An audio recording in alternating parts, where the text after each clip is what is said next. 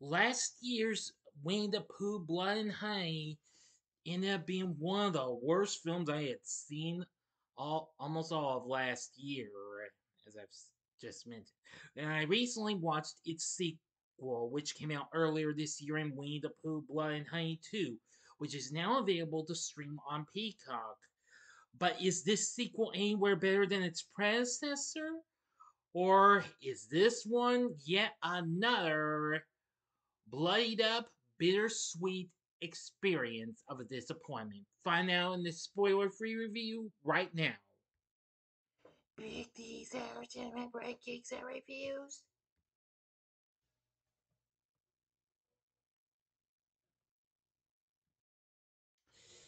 So, greetings, my fellow YouTubers, and welcome to Big D's Entertainment Rankings and Reviews. My name is Doyle, better known to you as the Big D, and this time around I bring to you a spoiler free review of the 2024 British independent slasher flick Winnie the Pooh Blood and Honey 2, released by Altitude Film Distribution for Jagged Edge Productions and ITN Distribution. Directed by Reese Frake Waterfield and written by Matt Leslie, this is the second installment of the TCU, the Twisted Childhood Universe, and sequel to last year's Winnie the Pooh Blood and Honey, which serves as a horrifying retelling of the book series. If you have not seen my spoiler-free review of the first film, I advise you to click on the card there and catch that before I go into this, in case you might have missed it, or if you want to see it again.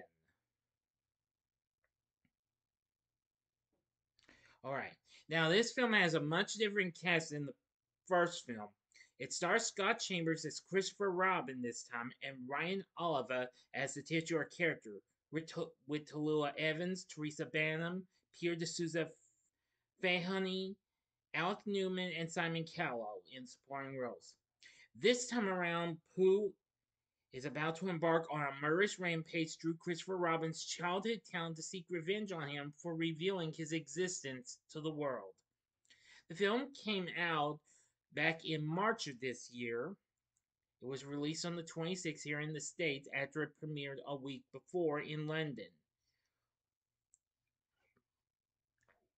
While it while unlike its predecessor, it got a little bit of decent response in mixed reviews and was considered an improvement over its predecessor. So I kind of do agree, but let's just go ahead and bring up just the first bit of it.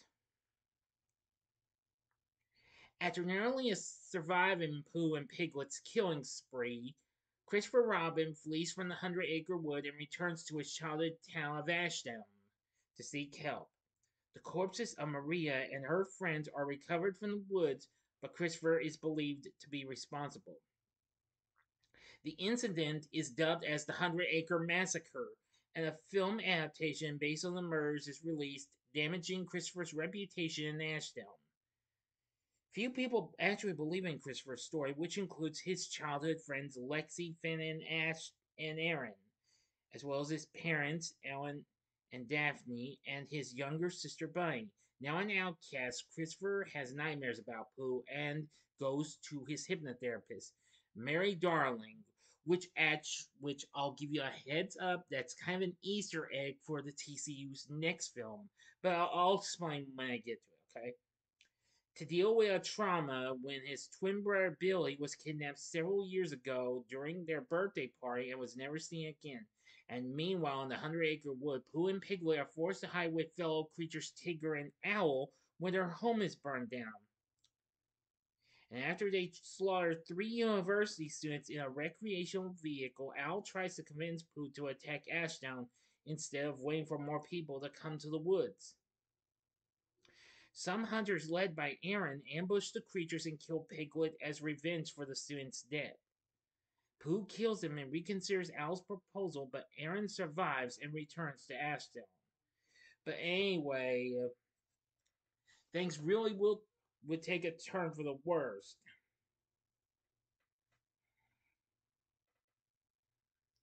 But anyway, now with Owl and Tigger on his side, Pooh's really gone for a real bloody revenge this time. While This isn't really a great film by any means. I do agree with the critics. This is an improvement over the first film, but still not good though. Now, before I go into my thoughts, though, I'll give you some heads up. The reviews were mixed. It sets at 46% on Rotten Tomatoes, which it's better. They say it represents an improvement over the original in most respects, although the Poohverse remains a place made for hardcore slasher fans. Metacritic has a score of 27. The AV Club gave us a good review, saying this is cinema at its most punk rock, a raucous, unpolished, cheap, sacred cow shredding middle finger to the mainstream with just enough raw talent inside to keep it from being dismissible. IGN gave it a 6 out of 10, comparing its approach to that of Terrifier 2, and writing it boasts a nastier midnight movie appeal, radical practical effects, and a brisk 90-minute runtime. The shaky first step for Frank Waterfield's proposed Poohverse concept, but it's a step in the right direction. But I'll give you a negative review. Variety's Owen Gleiberman criticized the screenplay and direction.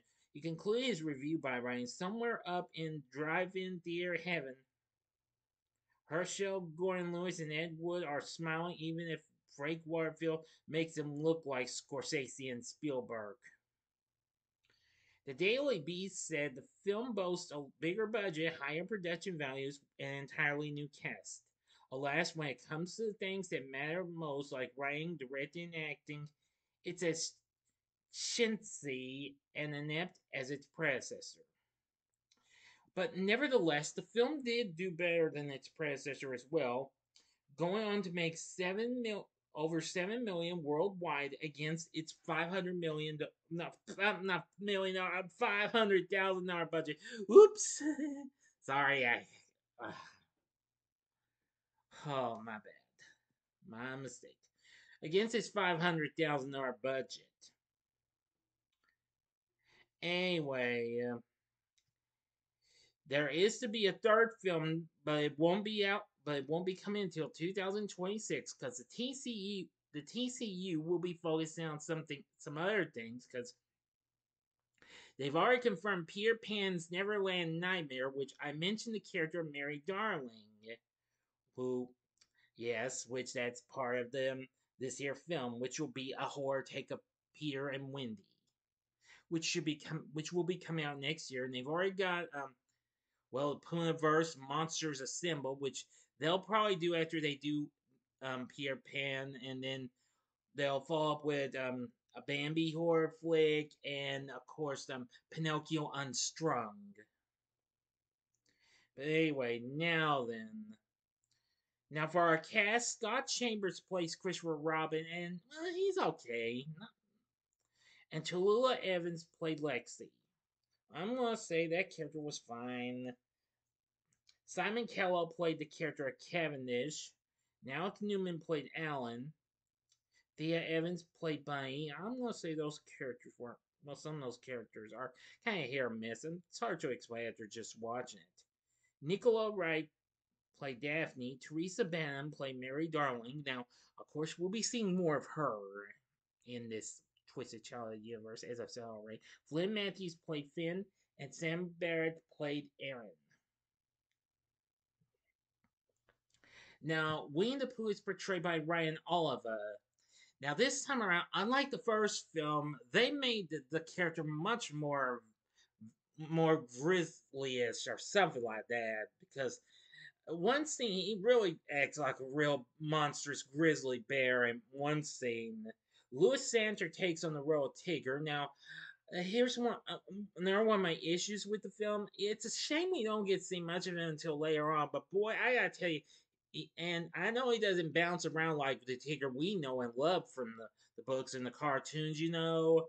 Oh well, but he still proved to be pretty vicious and scary. Marcus Massey played Owl, and I must say he was dark and scary and creepy and what have you, especially when spit out this acid-like stuff. Man, that was freaky.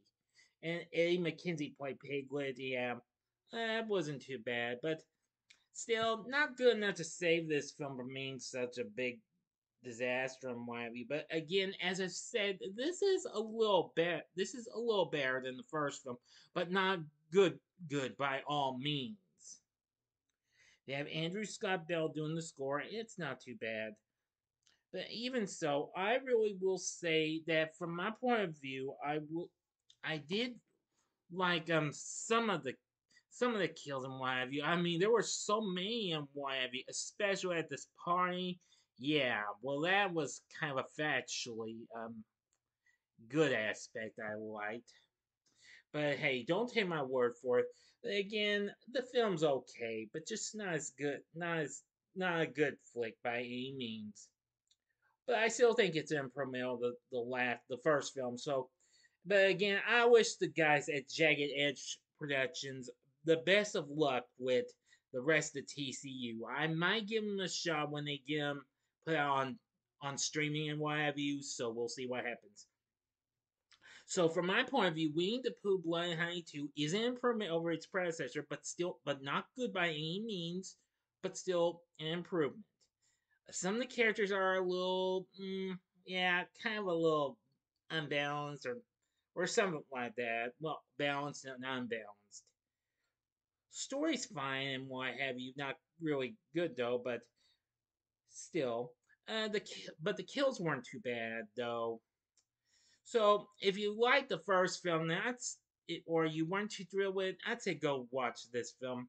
You might enjoy this a little bit more.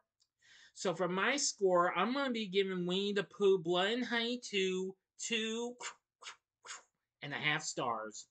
On a scale of 1 to 10, I'm going to give it a 5. So what did you think of Winnie the Pooh Blood and Honey 2? Let me know in the comments section below. If you like this video, click the like button, subscribe, and be a part of the Big D Nation. Continue to help support my channel. Make it grow and make the views grow. Tell all your friends about my channel. Get them to know me. Share my vids with your friends. And maybe they can join me in my Big D Nation. Anyway, join me next time when I bring to you a review of the original Buffy the Vampire Slayer, the actual movie itself. I am going to do the TV series later on. So anyway, if you like this, you may want to check out my reviews for some of these films. You can check out my reviews of the Terrifier films. The upper left-hand corner is my review of the first film. Or go to the upper right-hand corner and see my spoiler-free review of Terrifier 2, which is even better. Or you can see my review for the precursor to those films in All Hallows Eve. And the bottom right hand corner is the button you can click to subscribe. If you like rankings and reviews on movies, TV, music, video games, etc., then I'm your guy. Thanks for watching. Until next time, I'm the Big D saying, see ya.